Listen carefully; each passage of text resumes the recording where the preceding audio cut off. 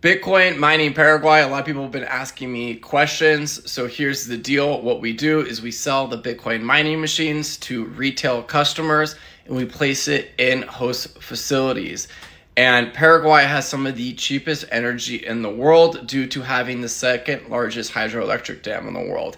And it's, Bitcoin friendly. There's mining facilities all over the country. And I think it will be the Bitcoin mining capital of the world pretty soon when regulations and electricity costs, drive people mining in the US out of business. So I just got off the phone with my friend who is mining with Compass, which is a hosting company in the US.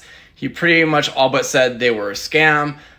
They keep turning the machines off. They're moving them different locations. They're inactive. And the cost is just too high of what they have to charge customers. They just can't mine at a profit. Where in Paraguay, the energy costs at wholesale is like 5 cents a kilowatt hour. And with Bitcoin machines, you need at least, like 100 terahash to be mining at a profit. So when you see these super cheap machines and they're under 100, that's because those machines are losing money and aren't being used right now. So that's why they are extremely cheap. We only sell in-stock machines. We don't import from China. We buy in the country, we test it on the spot, and then we place it. The Bitmain machines, the Antminers we give a 1-year warranty on these machines. There will be a fee when we have to go to the facility, pull it, and take it to the shop, but it will be minimal.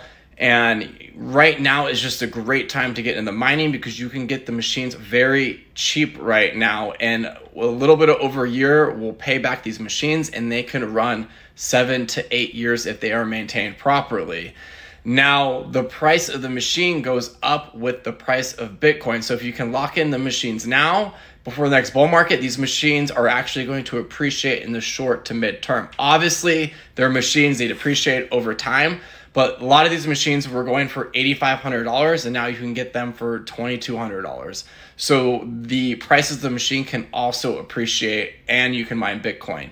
And in the future, with exchanges being shut down, going out of business, to be able to have access to Bitcoin going straight to you and you don't have to use an exchange and no one can stop you, it's a big deal. And I think if you're a true Bitcoiner, you want access to Bitcoin and no one can stop you. And it's virgin Bitcoin. It's never been transacted in.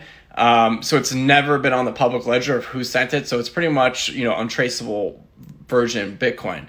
So follow me, the Bitcoin Capitalist. If you're interested in this, I have a link in the bio and I'm gonna be putting a lot of this in the newsletter when I get back. Just been on the road and haven't had a lot of time to send out emails lately. So check it out.